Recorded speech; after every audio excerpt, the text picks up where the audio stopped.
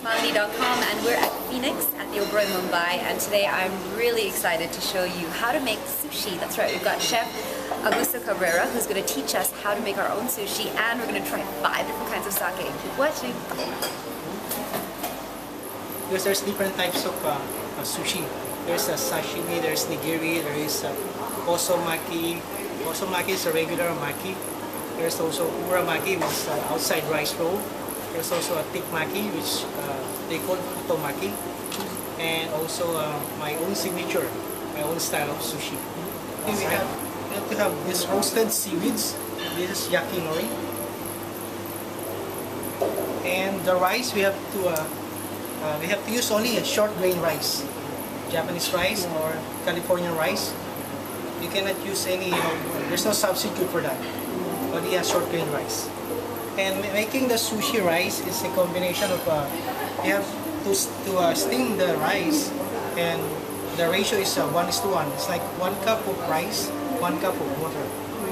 And the vinegar, you have to make it also. You have to make the Japanese vinegar, a mixture of Mitsukan vinegar, that's the Japanese vinegar, also sugar, salt, and kombu, that's a sea kelp. This is hosomaki. You have to get 60 to 70 grams of rice. Spread it here at the center first, and spread the rice.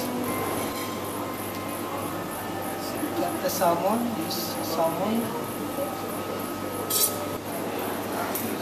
Get the wasabi. Put it on top of the rice, and get your catfish, the salmon. You can use salmon, tuna, red snapper. You can put also spring onions on top and make it more colorful. So we're gonna start rolling. Use thumb, index, middle finger. Get up. Don't press it so hard, then put it up again. You can use water, but it will open up. So you have to use rice to stick it. It will get no soggy. Right, that's the finished product. Then cut it into 6 pieces.